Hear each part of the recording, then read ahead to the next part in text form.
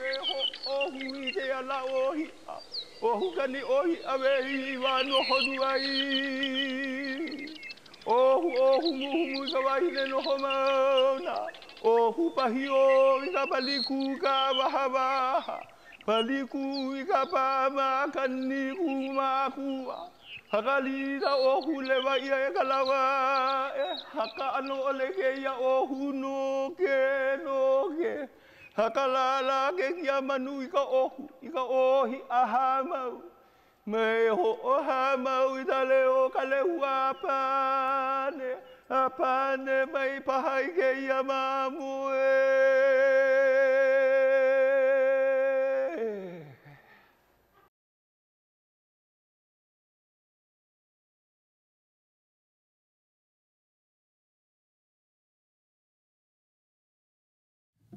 Okay, so this work has been largely funded by the Cooperative Research Center for Weed Management in Australia, and we have also got some funding from the biosecurity people. And basically, when we started doing this work, we were combining population dynamic models with economics. The focus is on weeds in natural environments. And we had a couple of workshops with ecologists, and our approach was received favorably. But we were always told, if you're in a natural environment and you want to eradicate something, you need to find it first. So we kind of looked around for some way of measuring detectability, trying to measure how to connect the search effort to the probability of finding something. And we have found this thing called search theory, which was developed by the US military. And I'll talk about that a bit later on. So basically, the issues that we were tackling was, first, how can we measure detectability?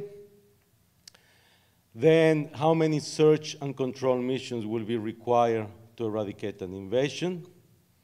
And how intensive these missions should be, and so that would be in terms of search effort, human or person time.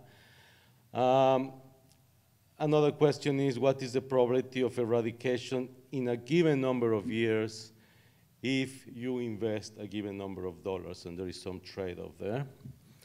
And finally, how do the attributes of the invasion and the environment will affect all these, the answers to all these questions.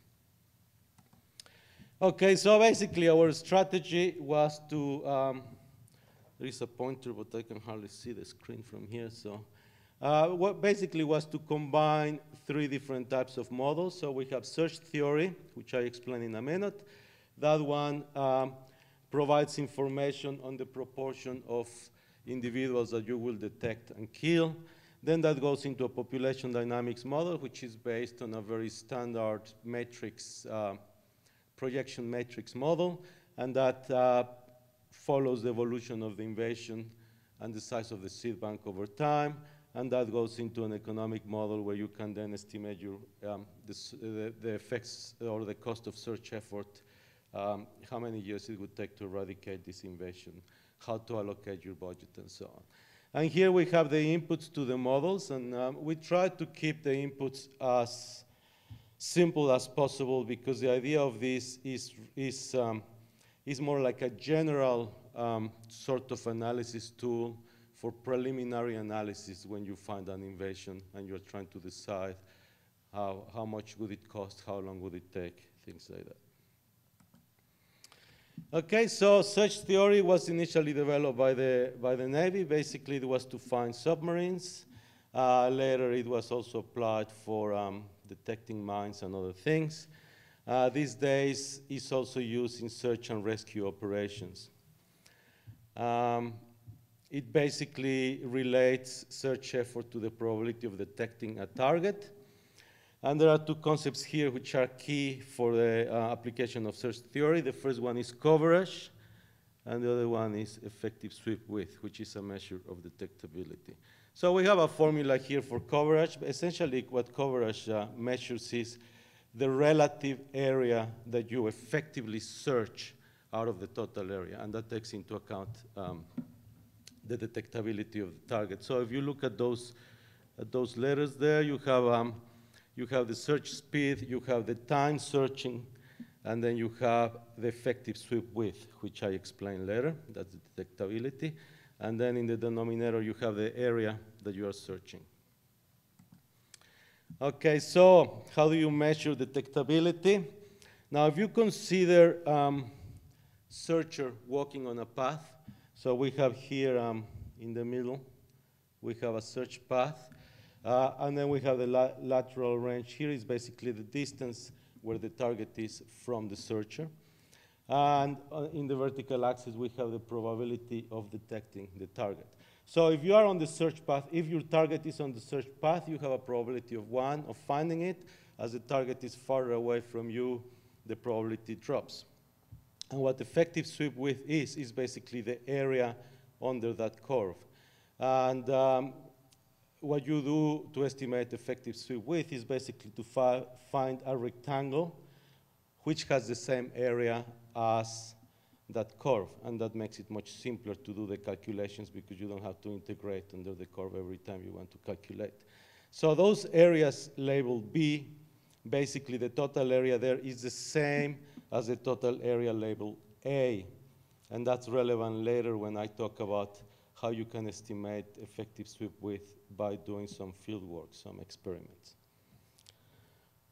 Okay, now once you know your effective sweep width and you know the speed of search, obviously the speed would depend on the characteristics of the environment, how difficult it is to traverse this place.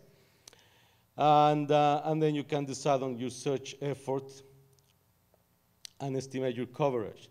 Now, here we have 3 lines. So we have the coverage in the horizontal axis and the probability of detecting the targets or the proportion of targets detected in the vertical axis. So the green line there is what's called a definite range sensor. So that's essentially a theoretical sensor which would find everything in a given rectangle and nothing outside of that rectangle. So basically that's a perfect sensor. When you have a coverage of 1 with that sort of sensor, you get a probability of 1. So you detect everything. You detect all your targets. If you follow a random path in the search area, this is the sort of probability that you obtain. So you can see that there is diminishing returns to your search effort there. So a coverage of 1 gives you a probability of detection of about 0.62 or something. If you follow a parallel search pattern with equidistant tracks, then you get better probability of detection, which is shown there. So for example, at a coverage of 1, you would detect about 80% of your targets.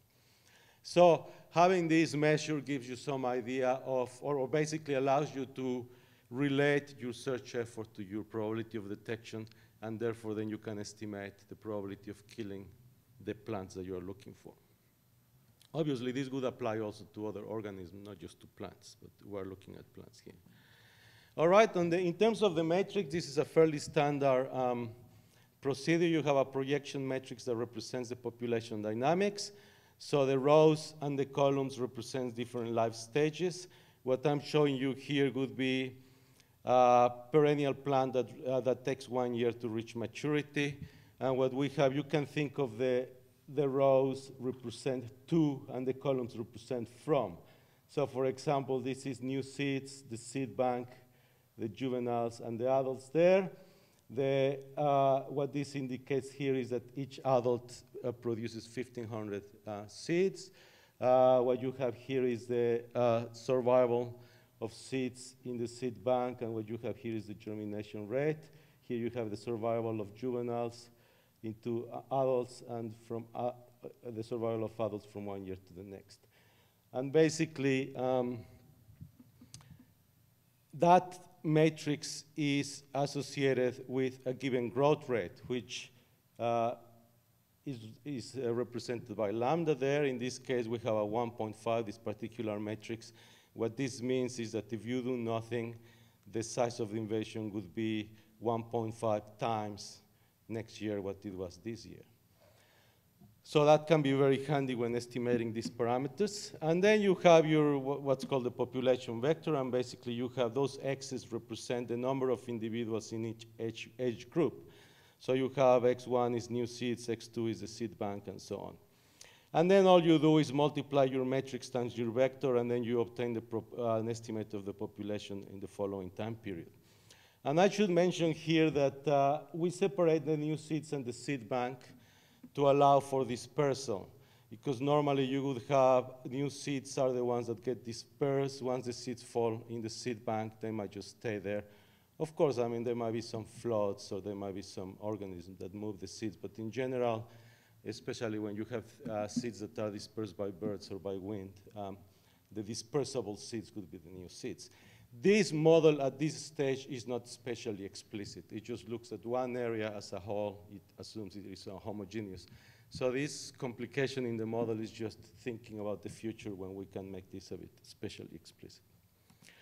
All right, there is some assumptions there for what I show you as a base case, and these assumptions get changed. And this is essentially just to illustrate the sort of information that you need. As I said before, you're trying to keep the number of parameters required as small as possible, so we just try to find the key characteristics. So you can see the search parameters. We have time, speed, or the perceptual range, or detectability, and the effectiveness of your control agent. So that's the proportion of organisms that get treated, which are killed. And then you have the biological parameters, which are just basically demographic parameters. Okay, so one thing you can do with this model is to derive what economists call isoquants. What you have here is, in the horizontal axis, you have the detectability. In the vertical axis, you have the search time. And each one of these lines represents a given number of years to eradication. So for example, this one here represents 15 years to eradication. In other words, this is a trade-off. As your detectability increases, you can decrease your search time and achieve the same number of years to eradication. And you can see that moving from 25 to 45 years to eradication, essentially what you are doing is you are using less search time. Okay, so this can be very handy to look at these trade-offs between your expenditures and the probability that you will eliminate something in a given number of years. All right, another thing you can do with this is, sorry, for a given eradication, for a given detectability, how would your search time affect the years to eradication? So we're looking at a different dimension here with the detectability constant. And we have three different types of weeds. Here we have a perennial, which I call base, is just the base case we're looking at. We have a perennial with long-lived seeds, which is the red line, and we have an annual seed. Now you can see that, that search time in terms of hours per hectare. So if you, as you increase your search time, you can see that there is a very quick drop in your years to eradication. And eventually you reach a flat area where, you cannot decrease your your time to eradication anymore, because obviously the longevity of the seed bank will constrain how quickly you can eradicate this plant, because obviously you cannot detect the seeds. You have to wait until they germinate and go kill the seedlings.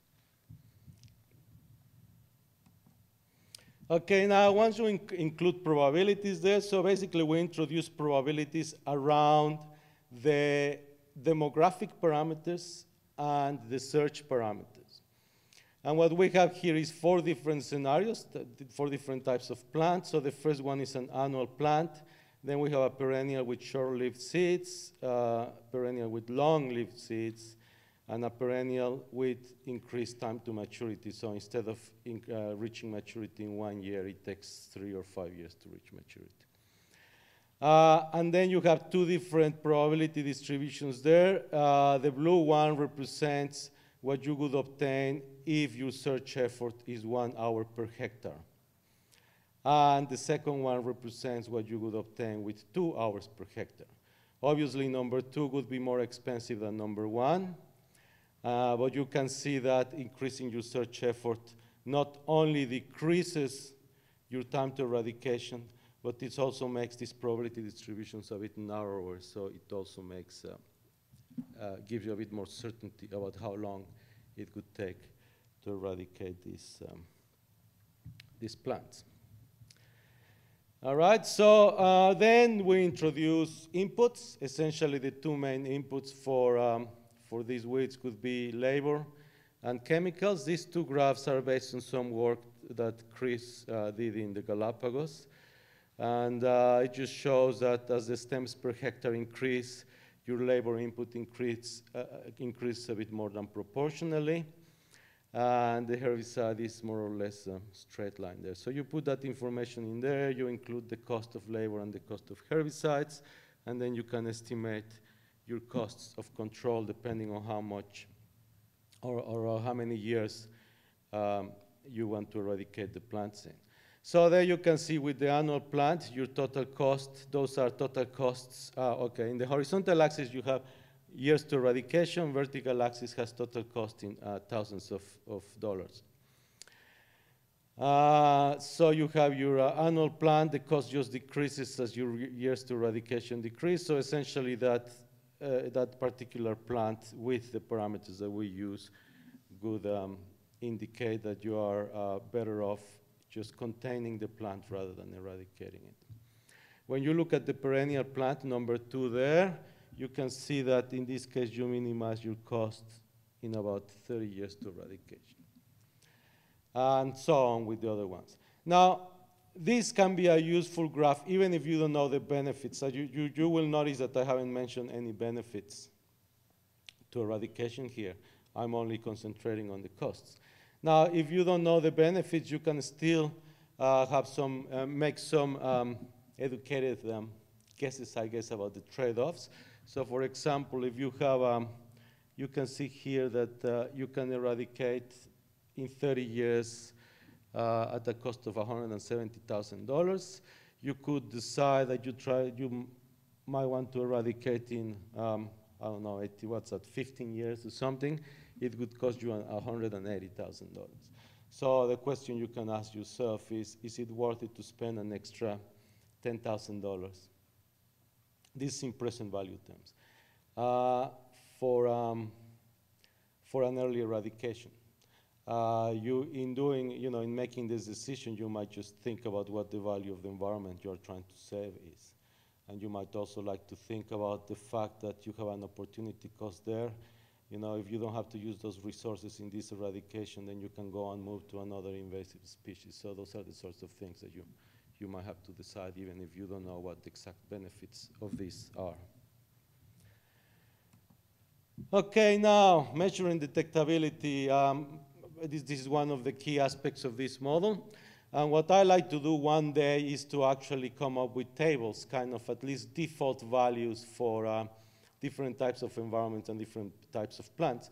And the Navy actually uses, or the Coast Guard, I think, uses this for effective sweep widths for the detectability of ships or of individuals just in the water, depending on the conditions on wind and fog and things like that.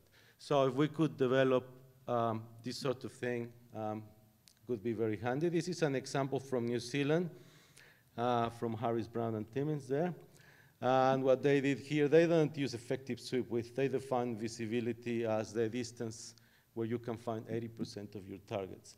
And they ran a workshop. Is that 5 minutes or what's it? Oh, 0. Oh, okay. There we go. This is a way you can estimate the effective sweep width. Essentially, you can plant objects randomly in an environment. You can send searchers to look for these objects. You know where everything is because you put them there. Your searchers go find what they find, and they don't find what they don't find. And then the interception of those two curves gives you half of the effective sweep width. So if you can do that for different environments, then you can start producing some of these tables, at least to give you ballpark figures. Okay, so we're still in the process of testing this, this model. I mean, it's based on, it's on solid ground, I guess, in terms of the ecology and economics. The question is whether the search theory approach is really working. So I think it has some potential. it can contribute for planning and evaluation, at least for preliminary allocation of resources. And it combines demographic characteristics as well as logistic factors. One of the interesting findings is that the demographic parameters affect the costs, but they also affect the shape of your cost function. Thank you. Apana nata ohu e ho ohu I te ala ohi a ohu kani ohi awe I wano hodu ai ohu muhu I ka wahine no homauna ohu pahi o I ka paliku ka wahawaha paliku I ka pama kani kumahua Hakalita ohu lewa ia e kalawa e haka ano ole ke ia ohu no ke hakalala ke kia manu I ka ohi aha mau me ho oha mau I tale o kalehu apane mai pahai ke ia mamu e